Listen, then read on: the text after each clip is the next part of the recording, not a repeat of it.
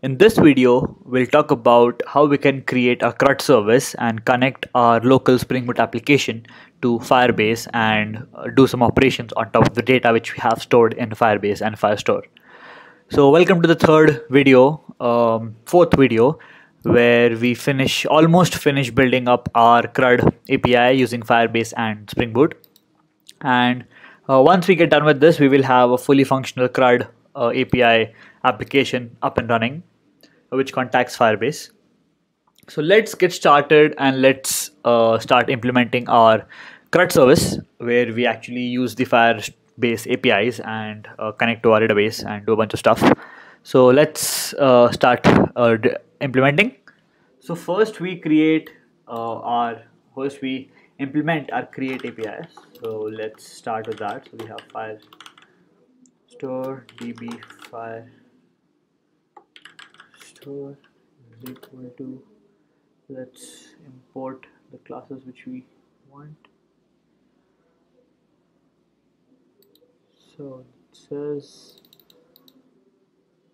no Firestore is available. Oh, my bad, I should spell it right. Yep, great. So we have Firestore, db Firestore, and we use the Firestore client dot get Firestore.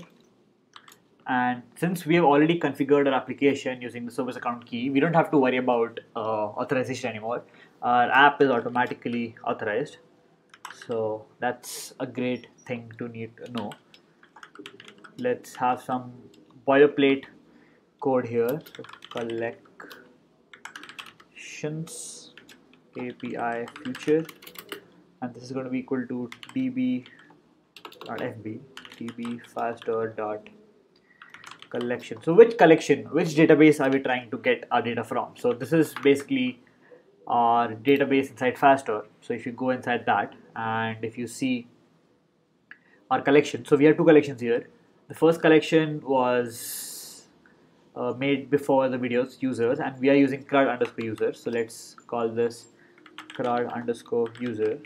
So inside this particular collection, we want to create a document. So we do document, and here we create our document. So let's actually create it. So we do CRUD.get name, and we do a set, and it's a pojo. So we have our CRUD name right here. And now that we've actually set or committed to our database, let's send back the time when we did this, when we get the result back. So, and we'll convert that to a string. So return collections API feature dot get, right? So we do a get update time dot to string, and here we have created our create CRUD, or implemented our create CRUD functionality. So what's happening here? So first we connect to our database using our credentials, which is happening behind the scenes when we initialize or we get the Firestore from our account. The next thing that's happening is we're using API features to actually connect to our CRUD user and then just do a set of CRUD, and that's basically as simple as it can get when it comes to implementing our API. The next thing would be to implement get. So once we have created it, we need to get it. So let's actually implement our get API, and let's see how that works out for us. So how do we get it? So the first thing which we do is the same as create CRUD. So we connect it here. You can obviously abstract it out inside CRUD service, but let's just use it for easier purposes here. So we do a document reference. So basically look up inside our document, and which document are we trying to reference, right? So we db Firestore dot collections, again give it a collection, so user underscore name, and we do document, and we want it by document ID. So document ID, and that's how we want our document. So once we get our document reference, the next thing which we want to do is actually get it from the API. So for that, we'll be using API feature document snapshot. So document snapshot, and this is going to be a future value which you're going to get from document reference dot get. Awesome. So now we have a snapshot, and from the snapshot we want our from the API feature we want our document snapshot. So let's quickly write the code for that. So this goes away. We have our document snapshot, not a feature that we want, and this is going to be our document, and we are basically going to do what we did above. So we do a feature.get. So as you can see, a lot of abstractions that we have to deal with here. Add the exceptions, and yep. Now once we get the document from Firebase, we need to convert it to a plain old Java object, so Pojo, right? So let's do that now. So let's have a CRUD app, and the next thing which we have to do is check if the document exists. So if document exists, then what do? We do CRUD is equal to document.toObject. Pretty simple. CRUD.class, and that way we return CRUD. Perfect. And if it doesn't exist, then we return null. So that's basically how it usually is. So we first connect to our Firebase client, and then we connect to our Firestore client, and then we get our document, we get the document reference, the snapshot, and then the document snapshot back from the API feature.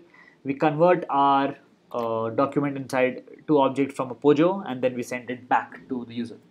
So that's how we implement the get CRUD API. More information can definitely be found on the website in the description below.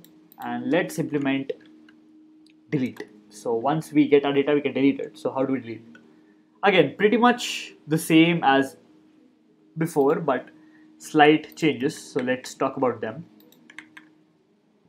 So instead of doing a document, we do a document ID, a name, so ID dot delete, and as simple as that, we are good to go.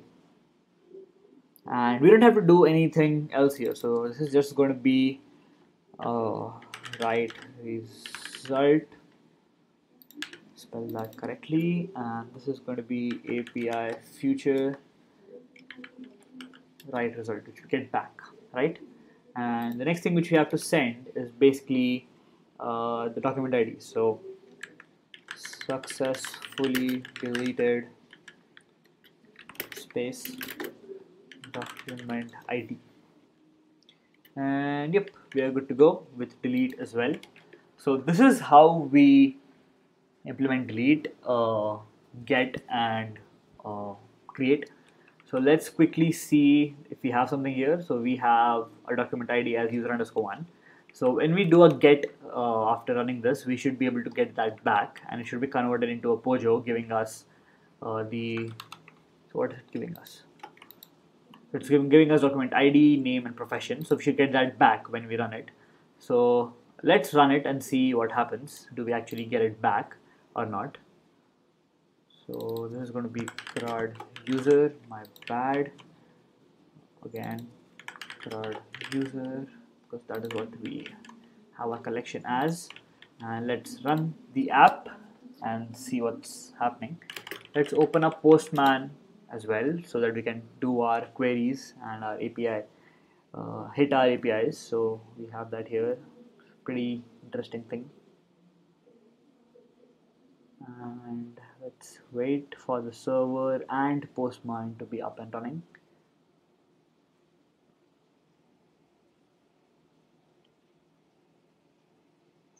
It always says a few minutes, but never actually takes a few minutes. So that way, you expect that you're expecting it to be minutes, but they give it to you in seconds, and you get this dopamine hit that Postman is fast. So that's how they get to you. But anyway, apart from that, we have our server running, we have Postman setting up, so it actually is taking minutes. That is weird.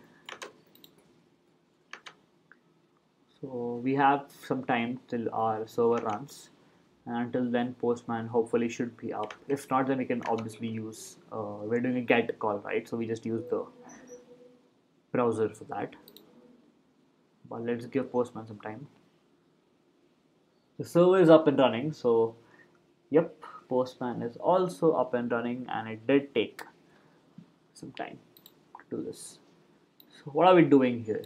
So we're doing a get CRUD, right? So let's quickly see that inside our controller. We are doing /create. Okay, we're just doing a /get.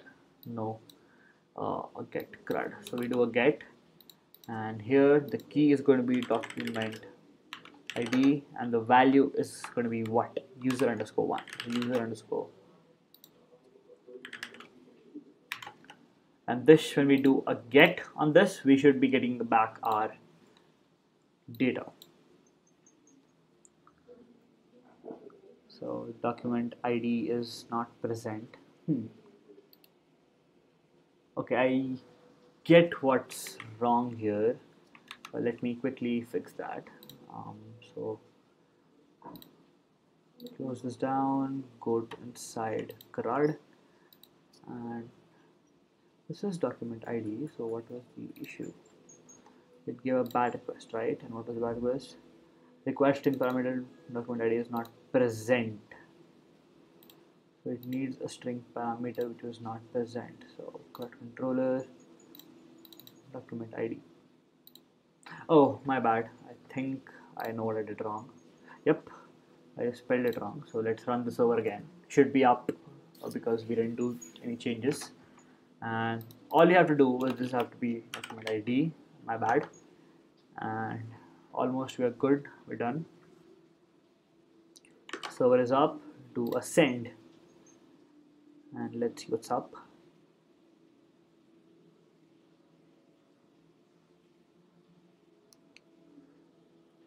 So initially it does take some time, and as you can see we have our Ronak and freelancer professor here. So perfect, it was working, and the next thing which we need to do is implement our update API and also test our application and see if it's working perfectly or not. So thank you for watching. I'll see you in the next video.